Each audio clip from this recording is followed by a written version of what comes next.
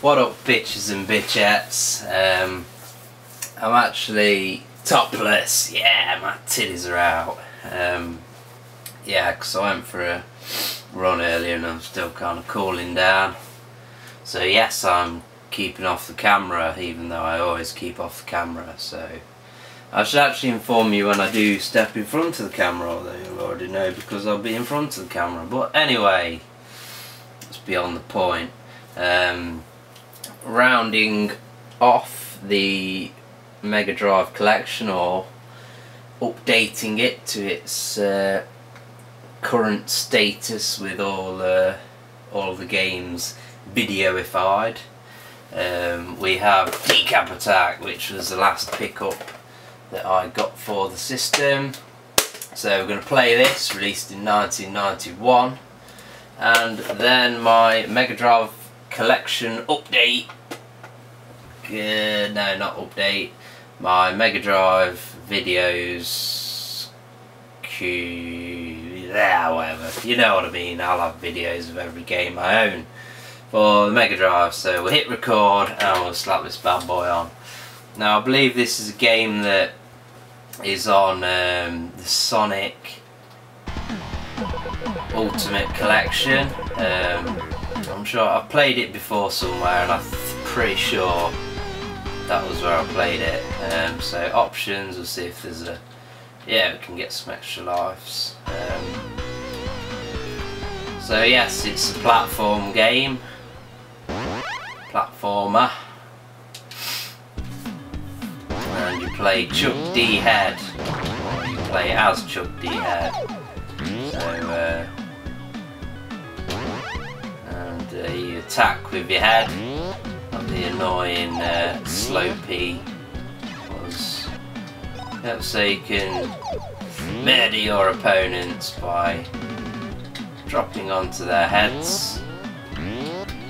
Oops. Yeah, like that. Love that, bitches.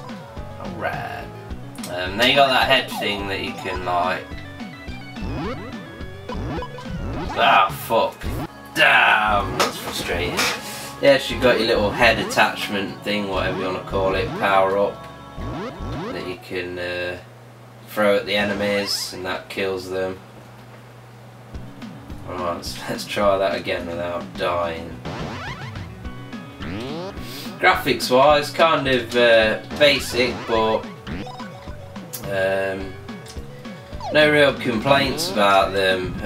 You know, they're bright. You know, they basically set out what they aim to achieve. Everything's clear and visible. Music isn't bad. Not one of the most, not one of the more memorable Megadrive soundtracks, though, if I'm being honest. There we go, jumping up. There we go. Pick up some more shit. Lay things I can note, can't land on them clouds, unfortunately. So run across there. Controls are very tight on this game. Very playable game. Definitely recommend this one if you're into games like obviously Sonic. Kind of reminds me a bit of the Taz games, except the controls aren't so wooden.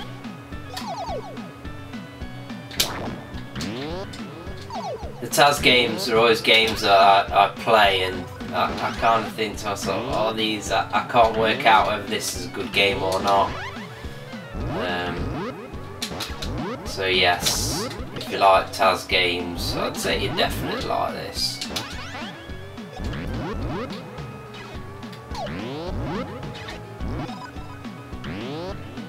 And there we've got to the end. And we get like a little Sonic style end of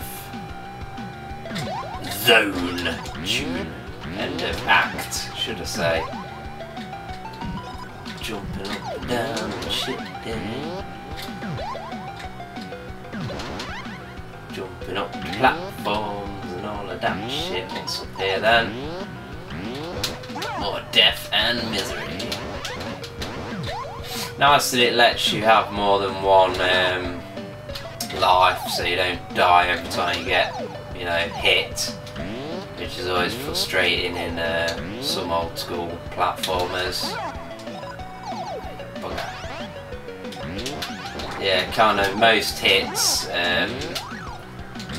kind of deal half a heart's worth of damage, and you got 3 hearts. You can basically take 6 kind of small hits from the enemies. Not really sure I'm supposed to get up any further here, so I'll just fucking drop down. Surely there must be something down here, some other shit. Oops. No, I can't bother with my head. Oh, it's come back to me. Can I drop down here then? Oh, there we go. Oh, now it's a start. Oh, so there must be a way of getting further up. I thought that I could go right there. Unfortunately, I didn't explore that enough first time around to know that I actually cannot. Man, I suck at this shit.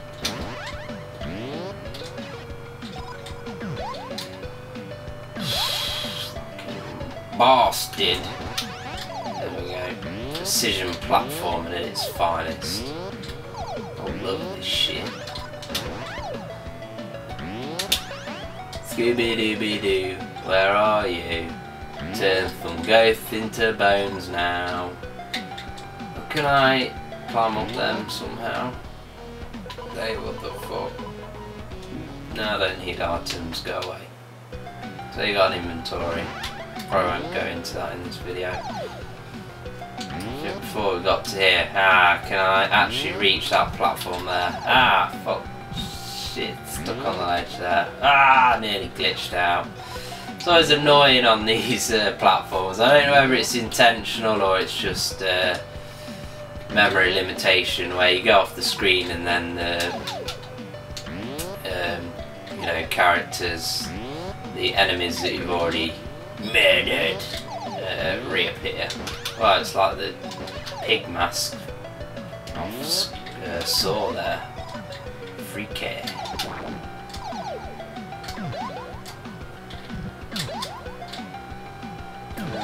Not really sure how. Do I just keep bouncing?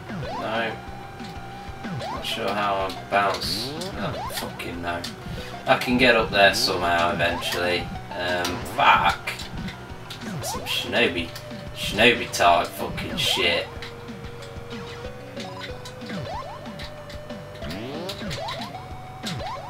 There's that one level on Revenge of Shinobi where it seems to take ages to make this one jump. Kinda like that, but for ages it was like 2 seconds that it took in this game. You know what I mean, innit?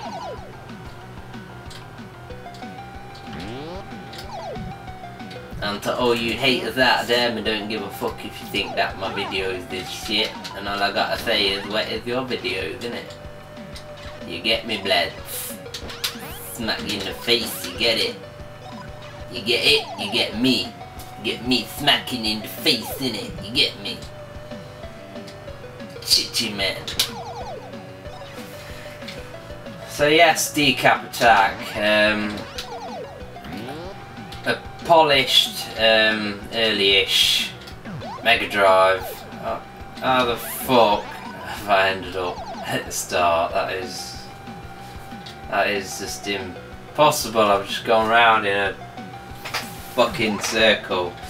But yes, I believe that this is on Sonic's Ultimate Collection, but unfortunately I got rid of my copy of that game, and yeah, it's a game that I sort of feel like I need to pick up again, if not just for Streets of Rage 3, because it'll be a while before I ever, well, if I ever do, pick it up for the Mega Drive, because it's pretty pricey nowadays.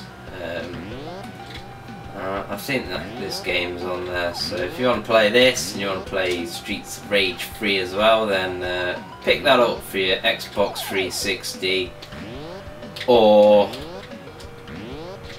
PS3. Yeah, I got that right. If you don't have any of them, then just get it for the goddamn Megadrive and shut the fuck up.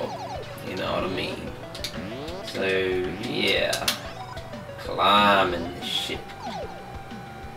See, I assumed that there was a division between the level, and you went up that bit on the left, and you went down the bit on the right. But no, you can go up either side to begin with.